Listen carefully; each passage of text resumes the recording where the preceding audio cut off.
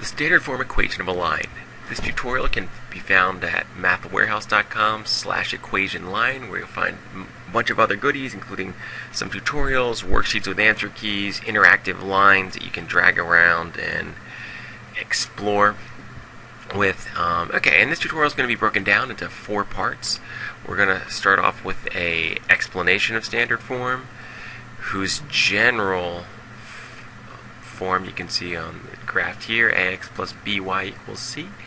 And then we're going to look at common types of problems students have to answer involving standard form. We're going to, I'll give you an equation, we'll come up with the intercepts and graph it.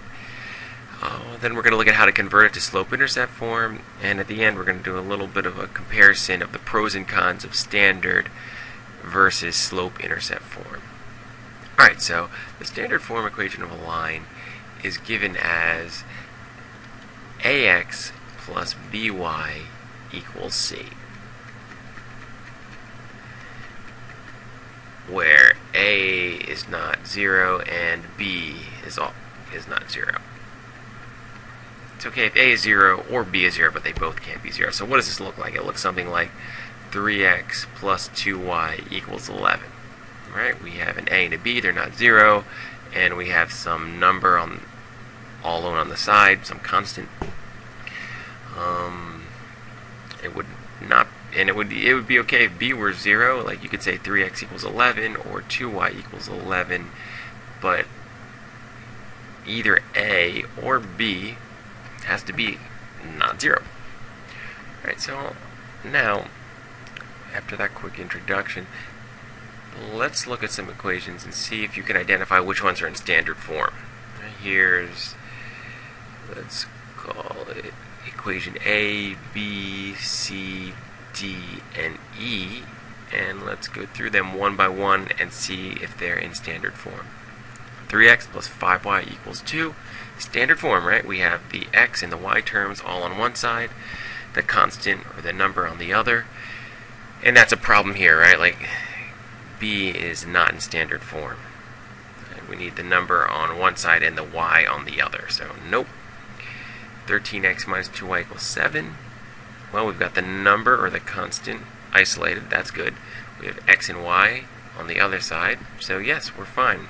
It doesn't matter if we have a negative sign. Likewise, you can have a and b can be negative as long as the x and the y term are on one side and the constants on the other. We're good. And the same goes for the last problem. This is also in standard form. It's just that you can think of this as 0x minus 5y. Remember, you can have a 0 in front of x as long as one of the terms is not 0.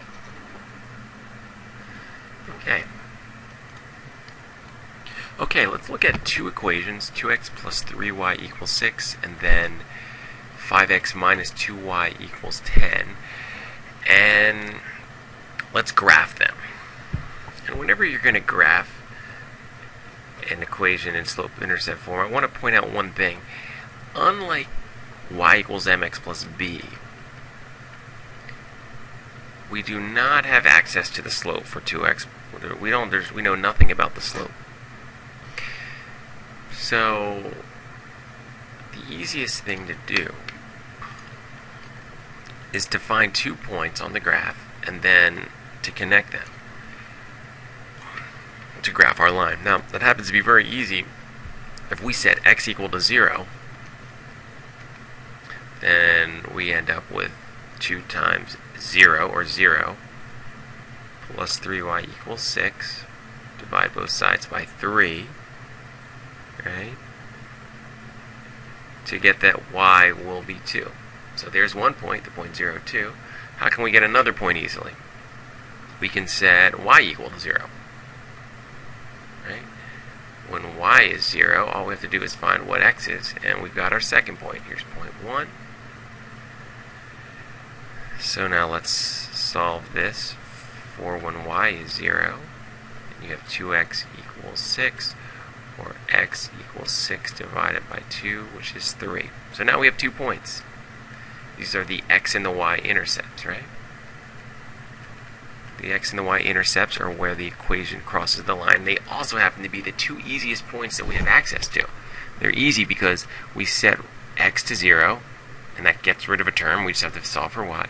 And then on the other case, we set y to 0, which gets rid, in this case, of this term, and then you can solve for the x, which gives us our 2 points. So now all we have to do is plot them and connect the dots. X is 0, y is 2. Here's our point 0, 2. The y-intercept, y is 0, x is 1, 2, 3. Or the x-intercept. And our line goes through these 2 points. Sorry, didn't draw that perfectly. And draw the arrow symbol to indicate that it keeps going. Okay, so a quick recap. Since we don't have access to slope, the easiest way to graph this is to find the intercepts. The intercepts are just 2 points in the equation, and we find them by setting x to 0 and solving for y, and then setting y to 0 and solving for x. That gives us the y-intercept and the x-intercept, and then you can just connect the dots. Right, so 5x minus 2y equals 10. Remember, we're going to first, we need 2 points. We need one when x is 0. We need to find the y. So let's do that first. Set x equal to 0. You get 5 times 0 minus 2y equals 10. Or minus 2y equals 10. Divide both sides by negative 2 to get that y equals negative 5. There's our first point. And our second point is going to be x equals something, and we're going to set y equal to 0. So it'll be 5x minus 2 times 0 equals 10. Just put a 0 in for y. And solve for x, right? 5x equals 10.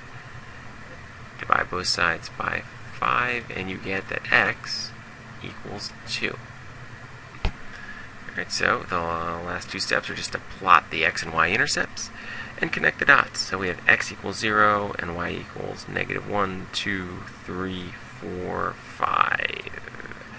This is 0, negative 5.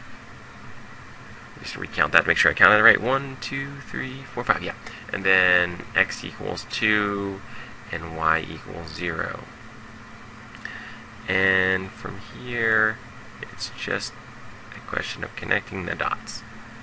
Alright, so that's how you find the intercepts and graph the line. In fact, if you have to graph the line, all you have to do is first find those intercepts. Set x equal to 0, solve for y. Set y equal to 0, solve for x. Plot the points and connect the dots. Alright, one of the things we said about standard form is that it does not have slope, right? We don't know anything about the slope, which is fine if all we want is the intercepts or to come up with a quick graph, but y equals mx plus b, or slope-intercept form, is useful for, many reasons, including that we can see the slope. So oftentimes students have to rewrite standard form in slope-intercept form. So let's try that, for instance, with 2x plus 15y equals 30. This is in standard form. And we want our final answer to be y equals something something x plus b, right? So we want to solve for the y term. And to do that, you subtract the x term from both sides. So you get, in this case, 15y equals negative 2x plus 30. And now we just have to have y, not 15y. So divide everything by 15. And you end up with negative 2 over 15x plus 2. So now we can see that the slope is negative 2 over 15, and the y-intercept is 2. Of course, we could have gotten the y-intercept easily here, but if you have to rewrite this in y-intercept form, just remember what you do is you subtract the x term and then divide by the coefficient in front of y. Let's do the same thing here. Remember, we want our final answer to be y equals, so we have to get the 4x onto the other side. Negative 5y equals negative 4x plus 14. We need y, not negative 5y. y. So let's divide everything by -5 to get our final answer of y equals,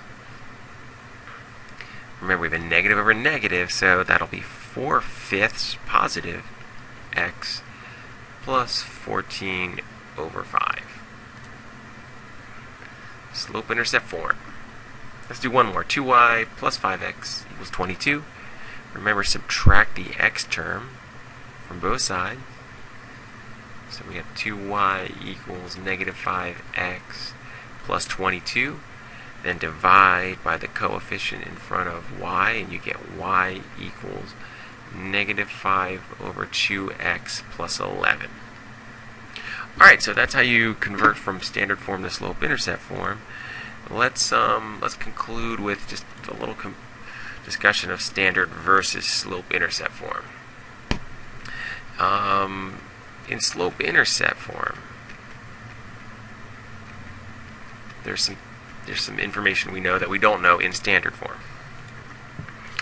In slope-intercept form, we have immediate access to the y-intercept. As in the graph at the bottom, y equals 5/4 x plus 5, you immediately know that the y-intercept is 5. You don't have to do any work. You also have immediate access to the slope. It's always m, or 5/4. Neither one of those are immediately available to us upon looking at standard form ax plus by equals c. If you know that the equation is 3x plus 5y equals 15, you can easily graph it by plotting the 2 points as we did, and you can pretty easily find the y-intercept and x-intercept. But even finding the y-intercept of 0, 3 would involve, like we did, setting x equal to 0 and solving for y. So slope-intercept form does have the advantage of letting you immediately know the slope and the y-intercept.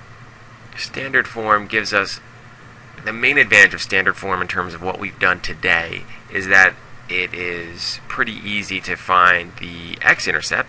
You just set y equal to 0 and solve for x. Alright, that's it for standard form, slope-intercept form. There's a lot more information on the website mathwarehouse.com/equationline.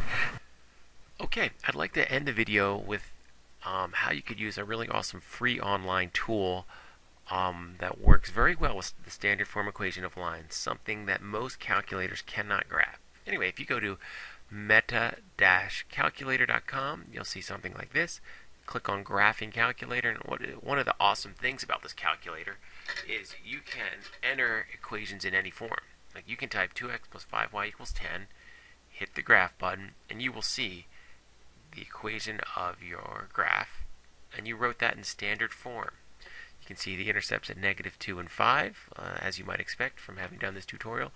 And you can enter up to 7 equations. Again, you can type equations in any form. Standard form, point slope form, anything you want. That's one of the awesome features of MetaCalculator. So if you're working on standard form equations and you want to double check your graph, just type in the URL and see if you did it right. And one last neat feature of this is there's a save graph button, so you can even produce an image of your graph from the standard form equation. Thanks a lot. Feel free to visit the website MetaCalculator or Math Warehouse to work more on standard form equations of lines. Thank you.